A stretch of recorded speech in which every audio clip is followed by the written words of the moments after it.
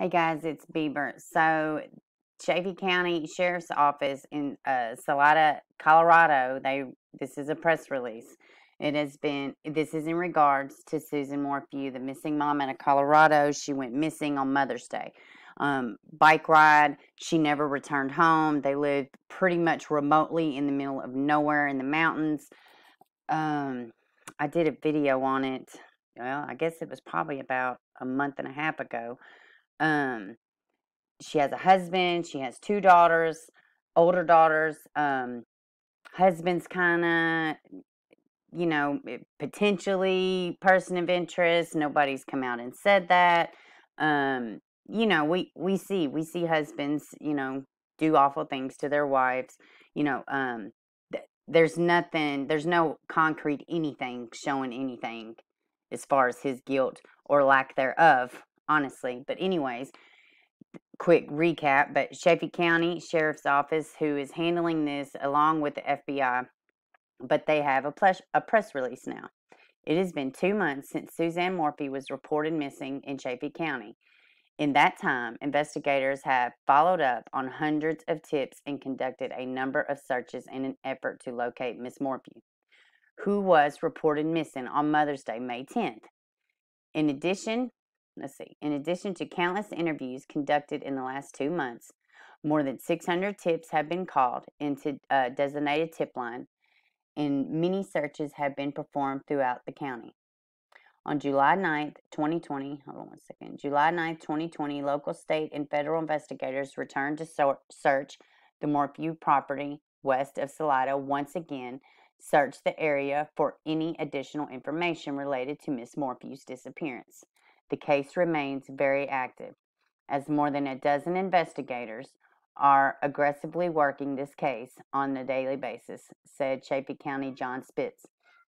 And until we determine what happened to Suzanne, we can't discount any scenario or formally eliminate anyone from suspicion. So, uh, I'll continue reading in a second, but I know a YouTuber, Tyson Draper, I remember his name is, he, uh, good on his part, he caught an off the cuff interview, kind of secretly, of her husband, Barry Morphew. And he flat out says he's been cleared. So, and right here, they're saying no, nobody has been eliminated. Nobody has formally been eliminated, and no scenario has been, counted out. So, this is still a very fluid investigation. The public is asked to continue to report any information about this case by calling 719 312 7530. The Chaffee County Sheriff's Office is being assisted by the Colorado Bureau of Investigation and the Federal Bureau of Investigation in this missing person case. To date, no arrests have been made. Miss Morphew has not been located. The Chaffee County office will release information related to the investigation as it comes available. There is no press conferences planned or interviews being provided by the sheriff's office at this time. Heck, I forgot my train of thought. And let's see. I did hear earlier that FBI agents were in the area, 6 of them to be exact, and something about and Lauren Sharf from, I think it's Fox 13. She posted, FBI has confirmed that they are doing an operational activity today in Maysville in regards to the missing person case of Suzanne Morphew. And somebody had asked Lauren Sharf, what is an operation activity? And she said, from what was translated to her, that it could be an agent gathering more evidence, permanent agent or agents gathering evidence permanent to the case, and or a potential person of interest they are contacting.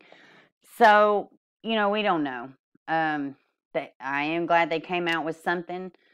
It's been too long. It's been such a long time.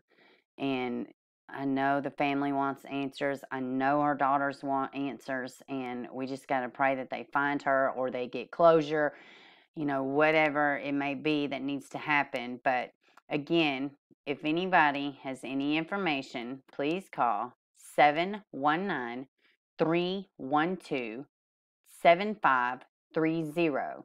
And this is Chaffee County Sheriff's Office. And I imagine you can call some of the normal ones, 1-800-LOST, Colorado Bureau of Investigation, or the Federal Bureau of Investigation.